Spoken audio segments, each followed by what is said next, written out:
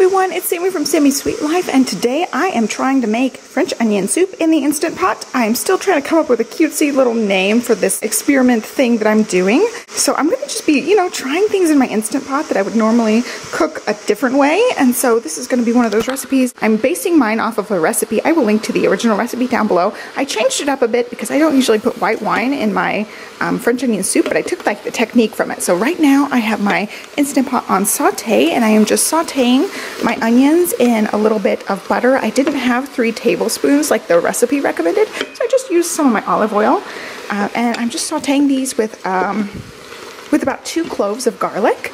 And so they're just in here. I'm going to wait till they're translucent, and then I will use the pressure cook feature. So I really love the Instant Pot because I'm using this as a one-pan dish, I'm using one big pot, and I can do the sauteing and the pressure cooking with the same tool. So it's really nice. I tweaked the recipe quite a bit, like I said. I used way more onions than the recipe called for. I think it called for 2 big onions. I used 5 big onions, so mine is going to have a lot of onions. All right, my onions are looking very translucent. So the original recipe says to add 3 tablespoons of water and add a bay leaf. So I'm just going to add the bay leaf and just a couple of splashes of my beef broth to go ahead and, get the beef flavor in the onions. And then we're going to pressure cook this for 20 minutes. Okay, my bay leaf is in there. I'm going to get that mixed in with the rest. Closing it off.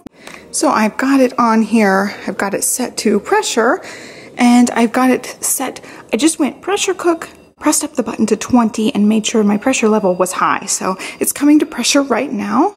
All right, so we'll go ahead and open it because pressure came down. We'll see. Oh, they look pretty good. They're getting some richness in the color there. Olivia's here helping me. So let's give it a stir and see. They look pretty good. I'm going to try to get that bay leaf out. And now I'll just add the rest of the ingredients. I think I'll put it on the soup feature. Make cookies? We're not making cookies today, baby. I think they look really good. I'm surprised how good they look. Since my onions were cooked down so well, I think I'm just going to set it on saute and let it just simmer for a little while. And then I think it'll be done. It looks really good. The onions cooked down so quickly. That was so much better than having to babysit them on the stovetop.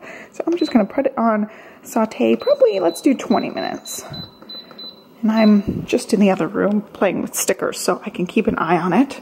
Okay, I let it simmer, and I am calling it done. So here is my setup here. I'm going to stick this under the broiler, so I've got some croutons in there. These are just those bakery things I get at H-E-B.